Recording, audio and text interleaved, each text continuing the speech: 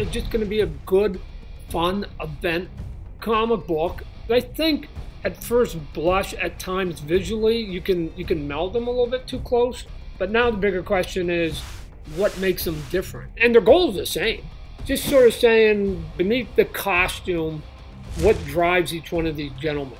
I've lived in both of those worlds for 10 years apiece, so it's just easy. It's easy. The best time I've had working in comics is with Todd. Once Greg said he'd do it, then it came the next phone call, which is, hey, what do you want to draw? And he said, hey, you know what? These quarter owls might be fun to do it. Boom, done. The goal is to make a mark with this book in a one-shot. There's lots of great moments. The first time you see like a dramatic shot of our two main characters together. Greg and I know that we only get these moments a handful of times in a long career. And when you see something that, you know, brings you back, I mean, everybody likes that ride. And for the newcomers, it's just going to be something wow and cool.